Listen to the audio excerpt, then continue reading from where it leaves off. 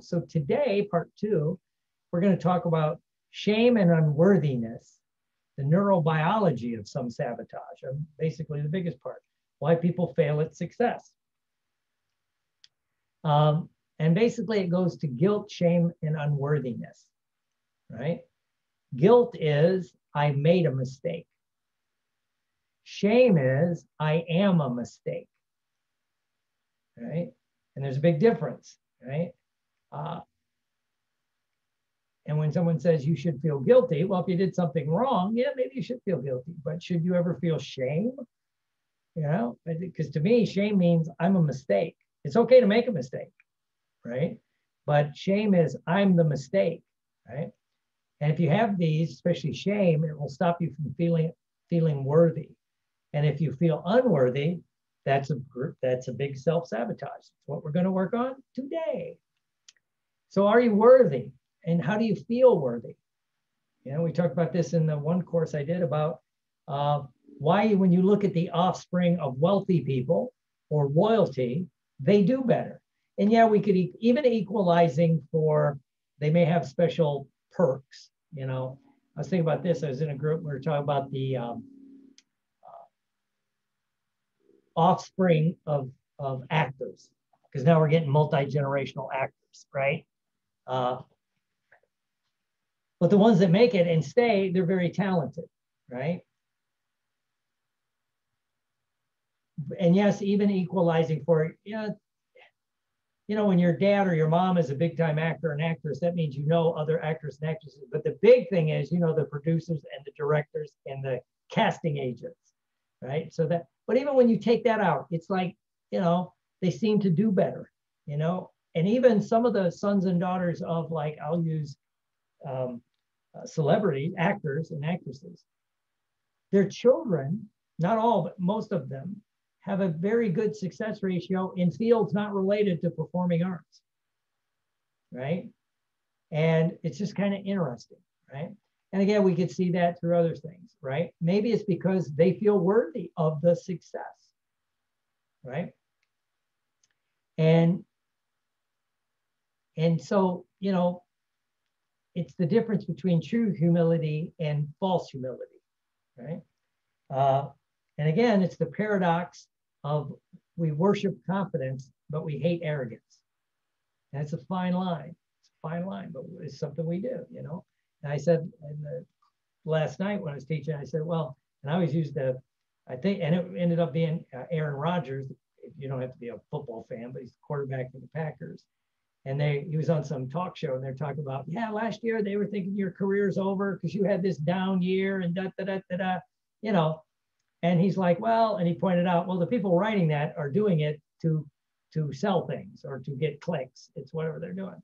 And he goes, very calmly, he goes, but, you know, when I look at the numbers, my off year is a career year for 90% of the guys that play in the national quarterback in the National Football League.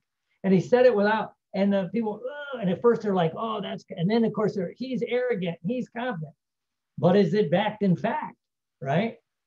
Right? And it's one reason all these huge elite level athletes look to him to be a leader, right? So it's that paradox. We worship confidence, but we hate arrogance. There's a whole talk in there. Someone should do one day. But can you accept, let's start looking about this feeling worthy. Can you accept a gift? When someone gives you a gift, do you easily take it or do you reject it? Oh, you shouldn't have. Maybe you don't want it, right? Or another way to look at it, are you always a giver?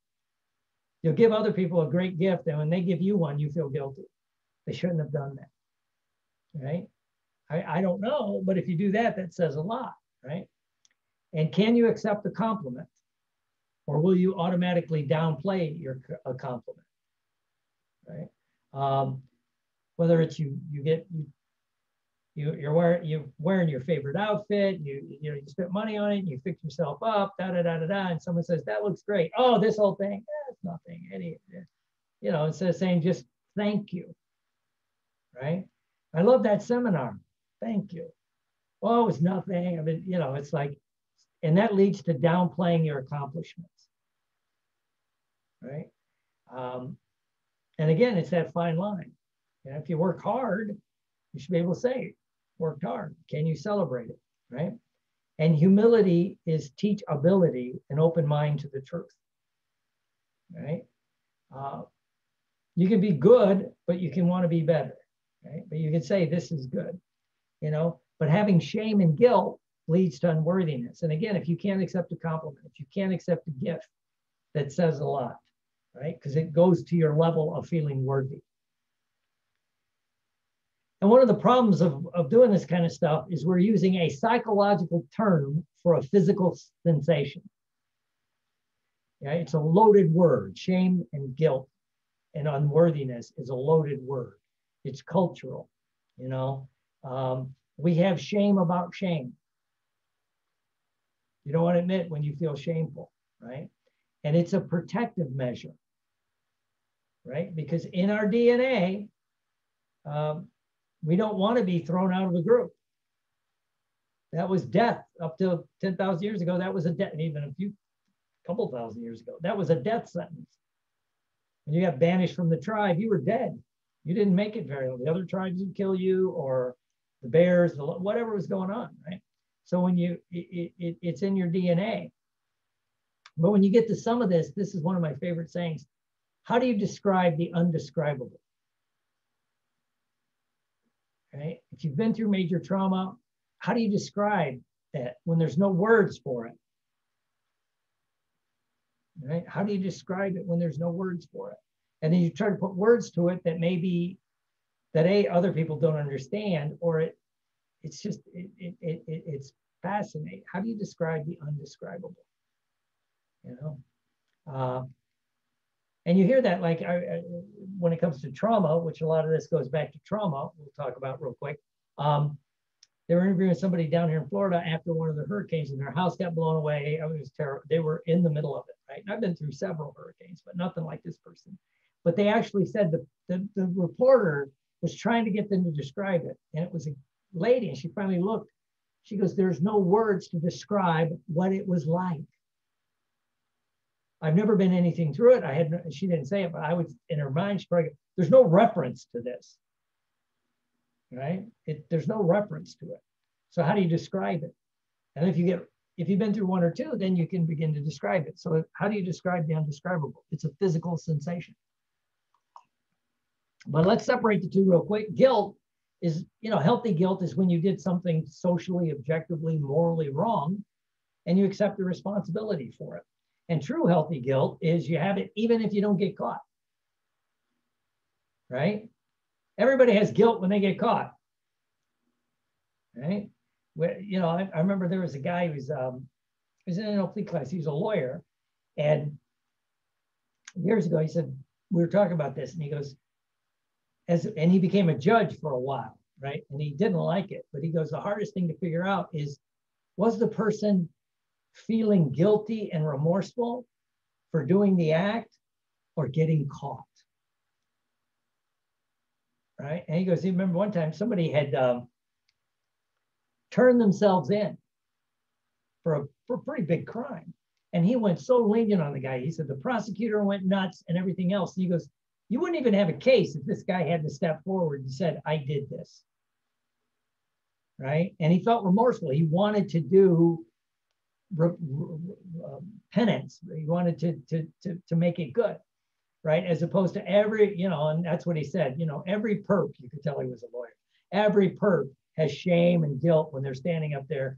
And he goes, it's mainly because they got caught, and so it's just kind of interesting. But unhealthy guilt is basically when people have unreal standards, right? And as adults, we place unreal standards on ourselves that are basically unreachable. This is what perfectionism is. When is good enough? Right? Not that and again, people go, yeah, but you could be better. Yeah, but when is good enough? Right? Super successful people can accept good is good enough and go on to the next project. I usually say, I remember Stephen King they were asking him about it. And he goes, once he writes a book, he's done with it. He won't read it. He doesn't want to, unless it goes to a movie and he's involved, he's done. Because he goes, I'll find the flaws and want to rewrite the book. And he goes, he used to do, he still does writing classes, right? He says he'll get these writers that have been rewriting the same goddamn book for 20 years. Fiction book. He's just write the damn thing and move on, get the next book, right? And it's about that battling perfectionism. And again, it's usually done by well-meaning parents and authority figures. You know, you could do better, but it begins to become, you begin to feel fundamentally flawed as worthless. I did the best. What happens when the best you can do is not good enough? Right? The best you can do is not good enough. What do you do? You know, and again, I think this one, even if you're not an athlete, Miss Jennifer is, but if you know, it's like you could do the best you can and still lose. You know, and that's where you see the elite athletes that can really do it. They go, well, you know, hey, the other team was better, or the other opponent was better. I'll work to be better, but they don't internalize it like there's something wrong with me, right? And again, you don't know what you don't know. Sometimes you always hear athletes talk about they learn more from a loss than a victory because it points out the flaws in their game, you know? And again, because you don't know what you don't know, right? And so what are some of these issues? You know, if you have this, you kind of feel hollow inside. Yeah. And you see it a lot with addictions and people that do escapism things, whether it's addiction of, you know, alcohol, drugs, sex, gambling, food, whatever it is, all of that. You hear people describe it's like they feel hollow inside. It's like they have an empty heart, right? And then what will begin to happen, you will self-sabotage and never achieve high levels, right? And again, those things are, the big ones are alcohol, drugs, eating, sex, toxic relationships. You know, it'll stop you. And it also becomes it brings momentary pleasure, but it becomes sometimes almost like an excuse. But if you have that feeling, it's like an empty heart or a hollowness inside, you know. I do know from the addiction world, you always hear people talk about addictions, and they will tell you about the first time they had a drink, if they're an alcoholic, the first time they had a really big drink of alcohol, or if it's another drug, the first time they smoked a joint or did whatever, they felt normal, right? And that's one of the disconnects in people that don't understand addictions. They're like, what do you mean you felt normal? It's the first time in my life I felt normal, right? Because they felt hollow inside, not because they felt unworthy, right? And the nature of the addiction fills the gap temporarily, right? But there's a neurobiology of shame, and it has physiological responses that are not just very similar, they're exactly like when you have a life-threatening situation, right? When you're really feeling shame, you lose the ability to have voluntary behaviors, right? Everything becomes subconscious. You're in fight or flight to the nth degree. And you feel it below the diaphragm. You feel it below your diaphragm. It's a gut. It's like you've been kicked in the gut, right? And it can be real or it can be vividly imagined shame, right? But it's a physiological, like you have in a response to a life-threatening situation, right? And you have no defense when this happens. And basically it happens you see it after a traumatic experience, you know, and if it goes unregulated, if you don't work on it, as we would say, we all know, it'll end up being post-traumatic stress disorder, right? Which is a physical response. It's not just psychological, you know? And they say the disconnect in trying to treat it is the medical side wants to find a goddamn drug to fix it, right? And the psychological side wants to fix it mentally. And it may be a combination, but it's physical and mental, right? And it causes people to withdraw because when the physiology of shame is you're pulled in, you're trying to protect yourself, right? And when it happens to children, children have no defense, no psychological, of course, no physical defense, but no psychological defense. They can't, if they're 4 years old, they can't say, well, mom's just batshit crazy or dad's just an alcoholic. They're internalizing this, right? If I did, you always hear people come out of it, that if I did better, daddy or mommy wouldn't drink. If I did better, there would all this other, they wouldn't be getting a divorce, right? And so when you're in trauma, it's the physiology of that. And it's a painful experience. And it cues in hiding and retreating because you're trying to stay alive. And it doesn't have to make sense consciously, and if left untreated, unfixed, it leads to feeling unworthy. Unworthy. And again, it goes back to people saying, no, I feel worthy. And then you continue the conversation and somehow it'll come up that when someone gives them a gift, they can't accept it. Someone gives a compliment, they can't accept it. Well, they don't feel worthy, right? They feel shame about feeling unworthy, so they're not going to admit it, right? And shame is an inner, I forget the guy that, I love the term felt sense, right? Because it's a made up word, and I love made up words. I'm in neurolinguistics. We make up words all the time. But it's a felt sense. We'll use words like unworthy, unlovable, incompetent, no value, right? And usually it's a reflection of relationships in your early developmental or impactful years, or as the result of trauma, right? And so it's a felt sense. So we put words to it that may or may not really be what it is. But underneath it, it's that thing, So what begins to happen, is that a message you actually heard growing up that your father, mother, teacher, coach, authority figure said, or was it what you interpreted? Right? Many times it's the mislearning, that's the word I use, that we have, especially when we're a kid, right? A mom may say, eat something because people are starving to death in some place, depends, Africa, China, they'll say something, right? We could just say America, but nobody wants to admit that. So people are starving. So the little kid, and the mother means, don't waste your food.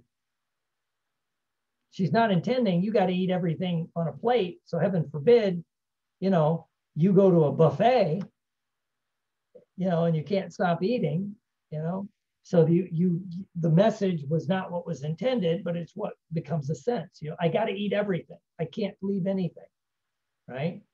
I can't throw food away. Is that what they really meant? They might have, but we don't know, right? Same with, eat something, you'll feel better. People say that because a little kid, well, here, eat something, you'll feel better. Okay, because maybe they're physically sick. Fine, that's a good one. But then the kid learns that lesson deeply. So now they're 35 years old and they have a fight with their significant other. They feel bad. And that little voice kicks in, eat something, you'll feel better. And then they eat something and for momentarily they feel better. And then the other voice kicks in, you fat, disgusting pig, what is wrong with you? So then they feel bad. And then they hear, eat something, you'll feel better. And then they get stuck in the cycle. That's the binge cycle of anything: alcohol, food, drugs, sex, gambling. The behavior that relieves it causes it. And when you're in it, you can't get out. Right? So it's just kind of interesting. It's that felt sense, right? And again, shame is experienced usually during early childhood or adulthood or during emotional trauma. It can happen at any stage of your life because it bypasses everything. It goes right to the physiology, like that lady that was trying to describe the hurricane. There were no words to describe it. It was a physical. She could have died. Half her house blew away. All this other stuff was going on, and we don't experience that, right? And so it's that emotional trauma. It can happen in adulthood, but usually it happens in childhood. And sometimes in childhood, it's mislearning, it's misinterpreting, Not always. Sometimes parents and authority figures are just bad, but general, if you give them the slack, it's like, maybe they meant well, right? And it's a process. It's not necessarily insight specific, where you can just point out, here's the connection to what happened in the past. It's why it comes up later, like you can't accept a gift because you really want something, and then somebody gives it to you and you go, I can't accept that, and you won't take it. Okay. And there's in your brain, there's something going on, but you can't connect it. It could be every time as a little kid, you wanted something, your mom or dad might have said, you don't deserve that. You're in line at a grocery, you see people do it at a grocery store, the kid, what the? No, you don't deserve that. Why should I get you that? Right? And the kid cries or whatever. And so it's an unconscious process, right? And it begins to develop, right? And what you see in shame is a very specific body posture. It's an autonomic pattern, which is similar. It's not similar. It is almost identical to what we see in trauma, right? So when you have this kind of shut down feeling and you kind of tighten up, generally other people want to give you love, but it's the wrong response, right? And as I get in arguments with people about this one, I think it's funny. But love, if you're feeling shameful, you don't deserve it. It'll make you feel worse, right? That's what begins to happen. It's like, you're like, and then people, they're trying to love you, they're trying to nurture you, and it just doesn't work. It's a paradoxical response, right? And when someone's in a posture of shame, it'll continue until they've changed the posture, because as our dear friend Tony Robbins would say, it's all connected, right? If you change your physiology, it begins to change the internal state.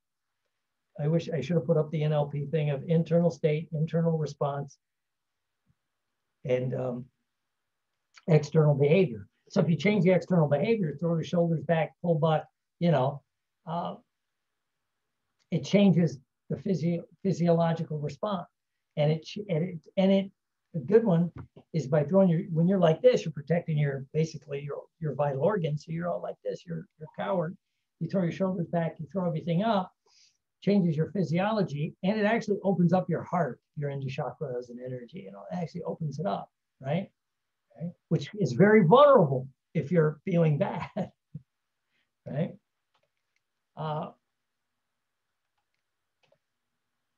And basically shame begins to make its own belief system, and self-blame happens in trauma.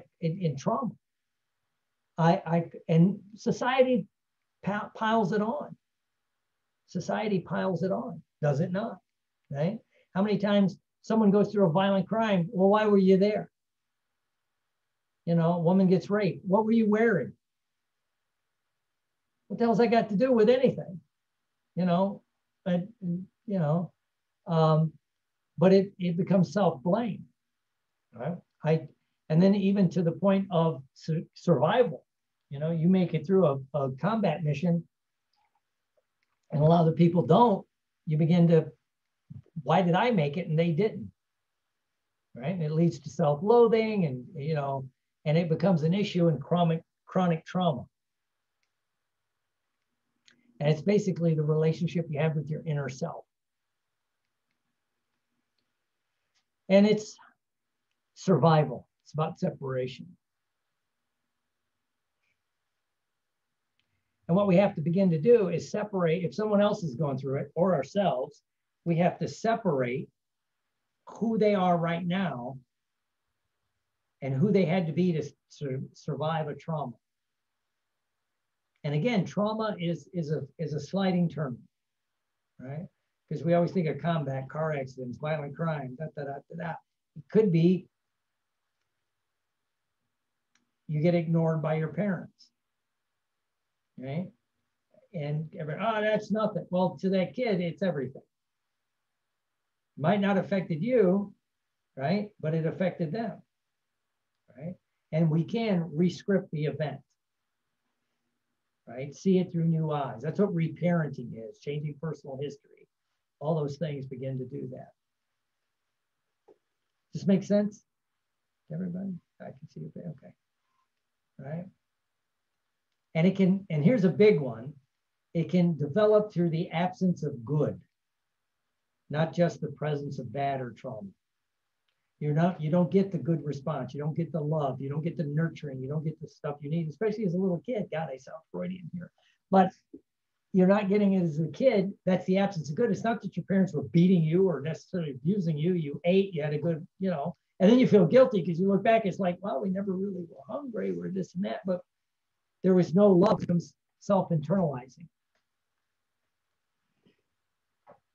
And again, it can happen where it's an experience that people have that's meant to motivate them. You could do better, little Johnny or Gina or Jennifer or Michelle. You could do better, to change them in a positive way, but it ends up causing more problems, So we have to reprogram our subconscious mind, right? But the interesting thing, whenever all of us talk about this, if it's an unconscious pattern, you don't know you're in it. Usually you know you're in it after you've blown something up, after you've cheated on your diet, after you, whatever it is, then you go, whoops, was that Britney Spears song? Whoops, I did it again, or whatever that's, I should play that song right now, right? It's like, it usually after it's over or almost over, right? And if you keep working on it, then you usually catch it in the middle of the process, right? And if you really become more aware, enlightened, you kind of know it right before you go into the pattern. But again, if it's a subconscious pattern, you're not conscious, right? That's what other people say. Didn't you see what you were doing? No, they really didn't, right? So you have to change your mind to change your life, right? And part of that is, you have to redo your energy system, all right? It's actually in your energy system as much as your psychological system, right? Because you have almost, like 60% as many neurons in your gut and around your heart down in here as you do in your brain. It's like, I remember, I think it was a book. If anybody finds it, let me know. It was like Of Two Minds and the difference between the gut and the brain and how they can operate. That's why, and that's what the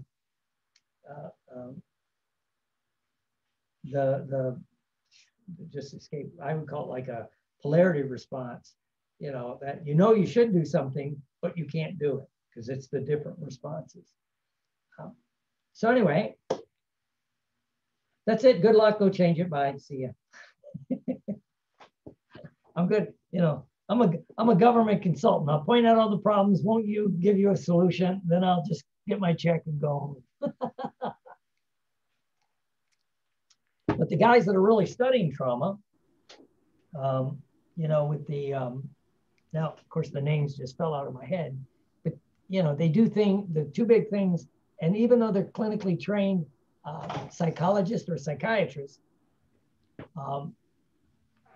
they have a tendency to fall into, they either do EMDR, move your eyes around, because it scatters the neurons in your brain, or they do EFT, Macarena, tough crowd, right? Because it starts to clear the energy system, right? And when you're dealing with this kind of stuff, before you do like a hypnotic technique or an NLP technique, if you could clear the energy system, it seems to work better, right? Because again, sometimes I think what we see happen, it's a hallucination, but it kind of makes sense, is if you have all this energy stuff, especially down in your gut, down in here, and we do an elegant NLP technique, it can change your mind, but it may not get down to the gut level yet, right? And so what if you kind of clear out the energy system first, then do a NLP technique or a hypnosis technique or therapy even, right? Because you've cleared some of the energy. All right. Does that make sense to everybody? Yeah. Yes. Right. So, what time is it? Oh, we got time. You want to do a fun technique? I have a question very quickly. Sure. What was that? You said the behavior that leads, and I just stopped right there because I didn't get it. The behavior that causes the guilt is the only behavior you know that relieves it. I feel guilty for drinking, but drinking is the only way I know how to feel better. Or food, or sex, or gambling, or whatever it is, you know, especially if it's an addiction type thing, right? You need different coping mechanisms, as they would say in clinical psych, you know, well, you should just get high on life. Yeah, tell that to a heroin addict, right? Yeah, good luck with that one. You know, so, all right. So I'm just going to do a general one. It's a lot of fun, right? And just roll with me, and then I'll explain why I'm doing it afterwards. Are you ready? Yes. Okay. I don't even know why I had my headphones on. I had the other mic and speaker on. I was like, you know, I never claimed I was smart. I'm educated beyond my intelligence, but that happened in the first grade, I think. All right, so here we go. Let's do the, if you're not familiar with EFT, just follow what I'm doing. It's pretty easy. And let's go. So take your hand, either right hand or left hand. What you're gonna do is tap on the very top of your head with the crown chakra, if you're into that, and begin to tap. And I want you to say, just do this. I totally, I feel unworthy. I am unworthy. I'm undeserving. I'm not good enough. All right. Basically, I'm unlovable. You could also say that. I'm unlovable. I'm unworthy. I'm not good enough. I'm unlovable. I'm unworthy. I'm not good enough. Right. And then take your two fingers like this. And you're going to tap on this spot. But if you want to make it more powerful, cross your hands. Right. So you're tapping like that. And then say, I'm unlovable. I'm unworthy. I'm not good enough. I'm unlovable. I'm unworthy. I'm not good enough. Right. Take a few deep breaths and just keep saying it. Then tap on the side of the eyes like that with your hands crossed. Still, it's more powerful. I'm unworthy. And then under your cheeks.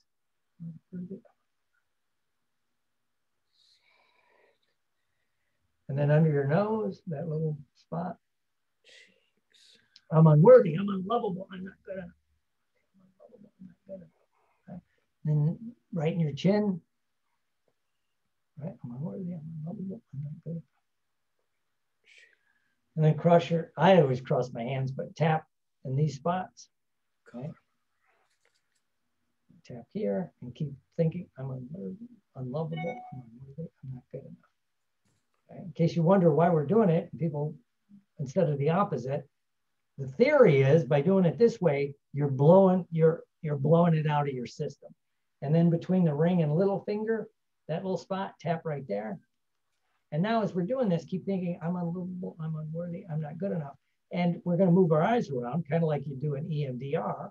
So kind of look up to the left, now look down to the right, now look up to the left, look down to the right, kind of make X's with your eyes, like boom, boom. And then like infinity signs, which is a big circle. Look all the way to the left, all the way to the right, as you keep thinking, I'm unworthy, I'm unlovable, I'm not good enough, I'm unworthy, I'm not lovable. Just make X's, just bounce your eyes all around, right?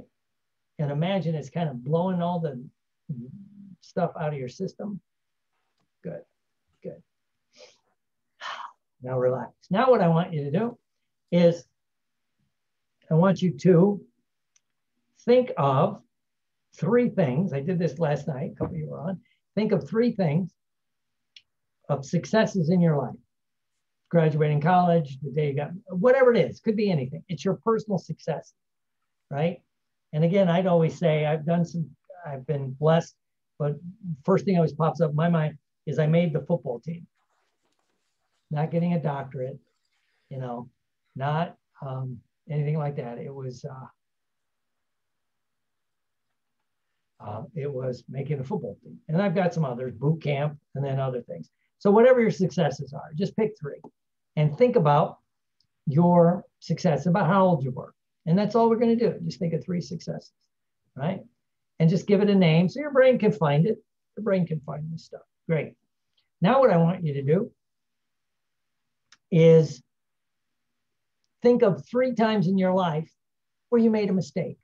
Things didn't work out. You honestly made a mistake, but you learned from it and you didn't repeat the mistake. Right? And what did you learn from it? You know? Okay, cool.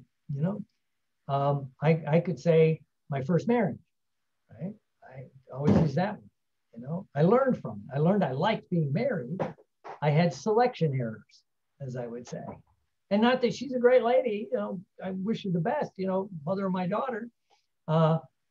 It's just, you know, so anyway, so what's 3 learning experiences? Great. So you have 3 successes, 3 learning experiences. Now we're going to do this really cool technique. So take a deep breath, close your eyes. And I want you to just imagine you're sitting there safe and secure. And see yourself there, sitting where you are. You know, Pennsylvania, New York, Oregon, wherever you are, and you're safe and secure. And now imagine your consciousness drifting up and you see yourself as you are. And it's kind of like you've drained out some of the negative energy when we were doing that tapping thing. You drained out some of that negative energy, right? So you're kind of open. So let's reprogram our mind. So what I want you to do is drift back to your past, wherever your past is, and step into one of those successes that you thought of. And as you settle into it, see it, hear it, feel it, smell it, taste it, touch it, remember what that success was like. And maybe you had to really work hard for it. Maybe it was just easy and natural, but you had a huge success. And feel that success and accept that success. See that you there going, yes, yes, I deserve it. This was wonderful. You could celebrate that success. Right? And now drift up out of it, keeping some of those feelings and being attached to it. I always use a bungee cord. So you could use a bungee cord, a rubber band, so that you're connected to it. Now go to another success that you had. And it could be in something different.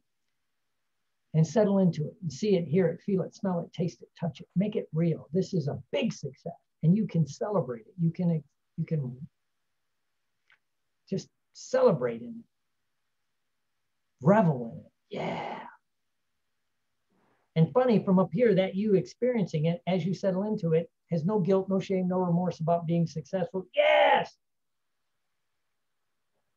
And then drift up out of it, again, connected to it by a bungee cord. And go to the third successful experience you had. And maybe one will pop into your mind that you weren't expecting. And just experience that success. See it, hear it, feel it, smell it, taste it, touch it. Yeah. And now drift up out of it, connected to it. And now go to one of the learning experiences. But this time, it's like that you there drained away. Maybe you went through the EFT technique we just did. That you down there has no energy connection to the emotion of it. That you there only remembers what you learned. Right? And just took it as a, you know, as Milton Erickson said, there's no failure, only feedback. Well, I learned something out of that. You know? Great. And then drift over to another one. And again, it's like that you there goes through and drains off the negativity, keeps the learning.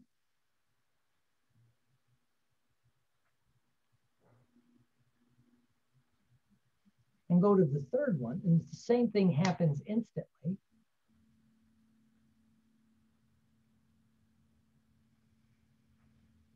That's right.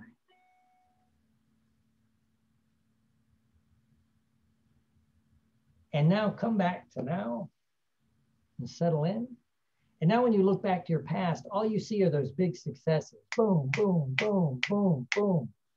Right? And they're being pulled toward you. You feel those feelings. And then, yes, you had learning experiences.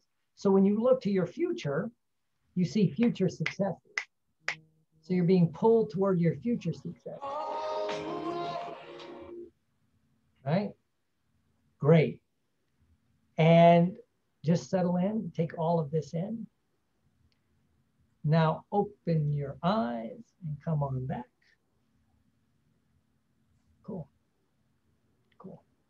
Now what I'd like you to do is you got some homework before next week, which is think about a goal you're working on that you haven't been able to get. Since this is about self-sabotage, what is something in your life? Maybe you've sabotaged your life in the past, right? Whatever it is, right? Pick a goal, just one, right? Could be a physical goal, an emotional goal, a financial goal, a relationship goal, professional goal, whatever it is. And I want you to begin to develop a power statement for it. A power statement, right? And it's got to be powerful. I can give you one I'm working on, you know, and because all I want you to do is come up with it, but it's got to be able to roll off your tongue, right? And keep it short. You're not writing War and Peace here. Don't make it a big dissertation, Miss Michelle, right? Keep it short, right?